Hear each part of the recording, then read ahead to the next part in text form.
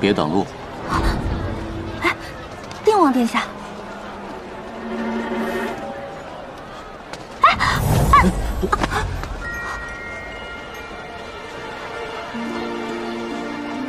哎，没想到今日在这儿还会碰到定王殿下。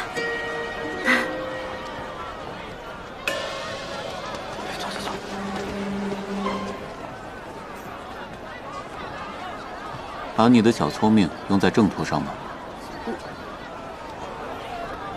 哎，定王殿下，定王殿下，今日这文征楼出的题目如此大胆，小人之前一直是百思不得其解。此时此刻，突然茅塞顿开了。来了文征楼却不上台宣讲，这有点不符合你追名逐利的个性了。 神仙打架，殃及池鱼。小人只想升官发财，可不想受牵连。再说了，如今京城有了沈金鸿这号人物，其他人想要扬名，那可就难了。就怕是扬名不成，反而成了文武双全之辈了。你追上来，就想跟本王说这些？小人是定王殿下的人吗？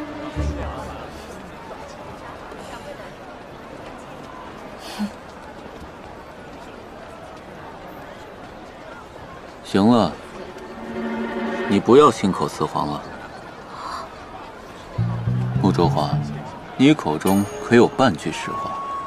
我还说是本王的人，你算哪门子本王的人？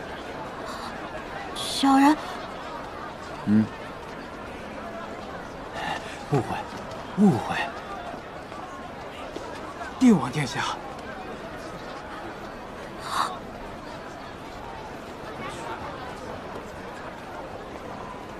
什么？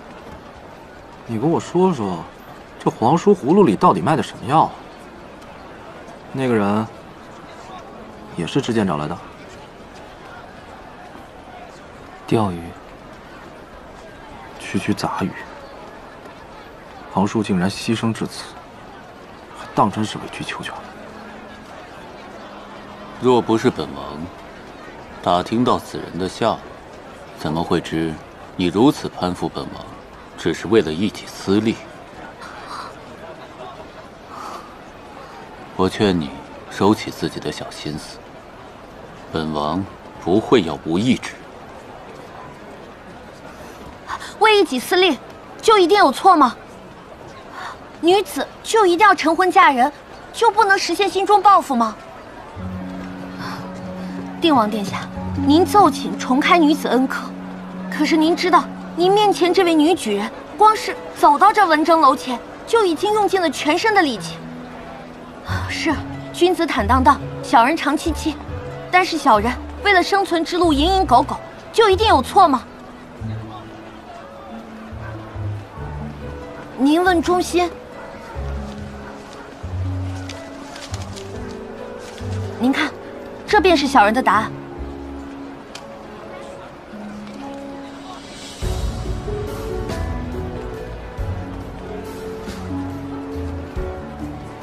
若是为国冒进，那是英勇无双之人。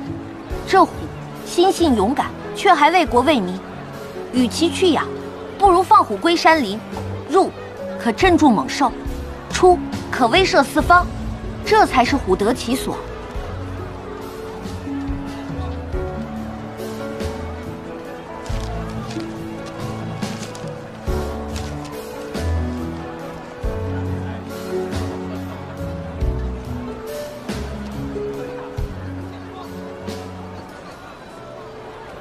你不冒进吗？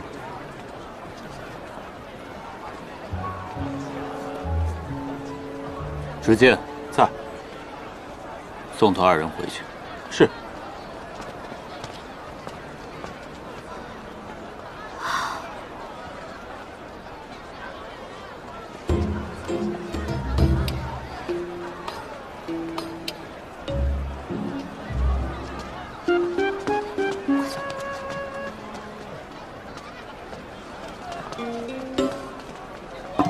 这管事，这管事，走了人都。这管事，这定王殿下是何意啊？哎呀，这七小姐果然是个妙人，快跟上，找到她的住处。走。王爷，大皇子对他的人都可上心了，那您能不能，对小人也好点？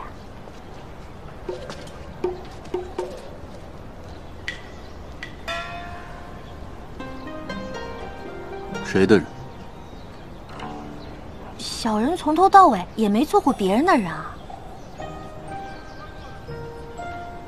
那你要本王对你如何上心？王爷，近日这定京什么东西都涨价了，尤其是笔墨纸砚。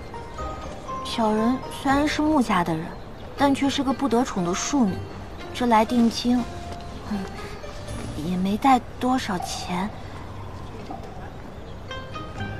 这几日，不管怎么说，也帮了王爷那么一点点忙。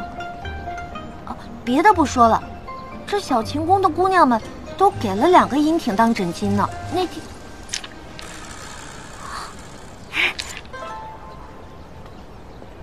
那日在文征楼，本王恰巧在你的隔壁。你自己还记得自己说过什么吗？那天，您都听到了。那天小人是说了不少对您忠贞不二的话，您既然都听到了，还这样明知故问，让人怪不好意思的。你说的是真心话吗？那是自然，小人对您的崇拜之心，拳拳之心，日月可证，天地可见。崇拜我，贪功冒进。